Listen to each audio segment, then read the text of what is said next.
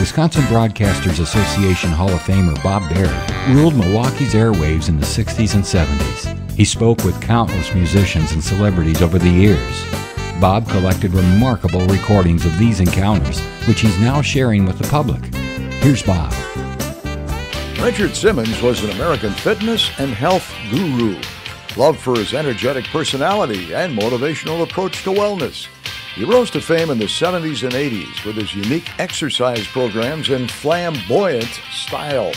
Simmons created the iconic Sweatin to the Oldies workout videos. He was also known for supporting various charitable causes. Richard had a passion for others and left a lasting impression on generations of fans worldwide.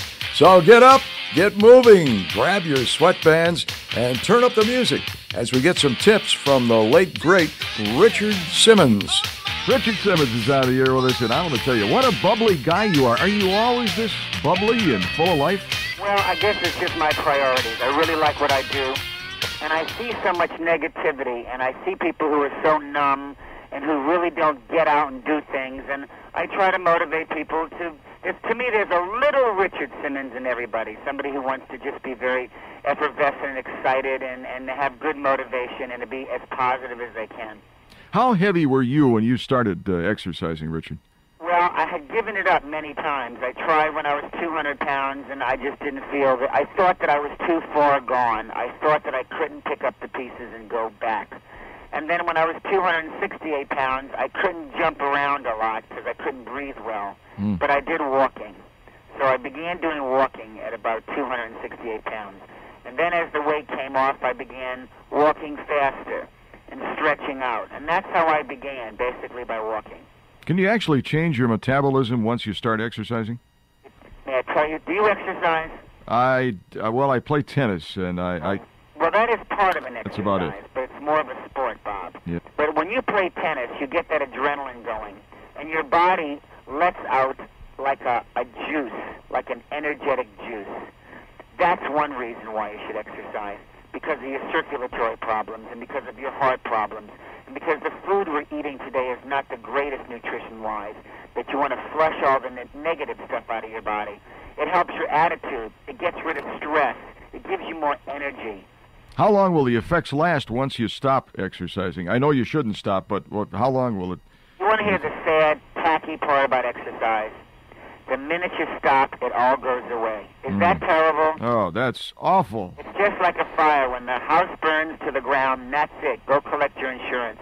If you exercise for a week and you get very sore because you did too much, and the next week you don't do it, when you return to exercise, it's like starting over.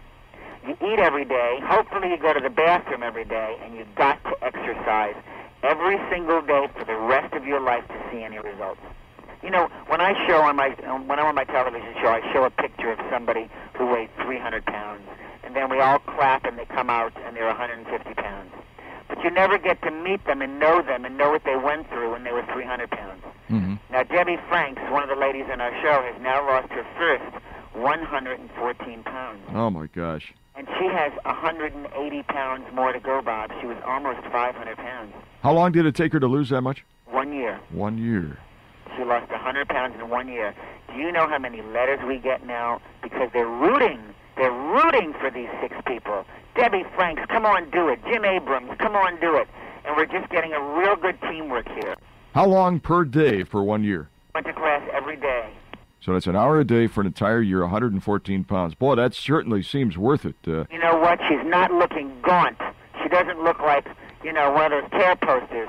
She looks like she's losing weight. She's toning up. She's getting stronger.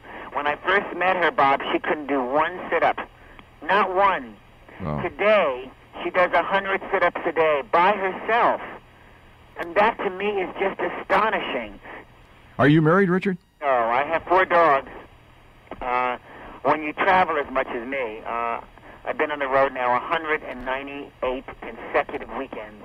And when you have that much that you want to do in your life, it's very hard to share that. I think a relationship has to be based on time. How about one of your favorite exercises for us right now? Can we do that? Have you ever done it on the radio before? Radio exercises, they're my best. All right, sit up straight. No matter where you are, you're in your car, you're at home, sit up nice and tall. hold your stomach in. Now inhale through your nose, Bob. Get all that air in. Blow it out through your mouth. And repeat that 5 times. Let that air circulate through your entire body and keep wonderful posture today. That's the exercise you should do. Oh, that feels good already. It feels terrific. Breathing's the best thing for you. Without it, we're dead. Great. Richard, thank you so much. Thank you so much.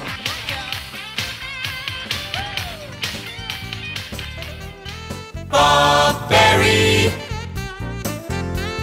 Thank you for listening to Bob Berry's Unearthed Interviews. Be sure to subscribe and rate our podcast on iTunes or wherever you find your podcasts.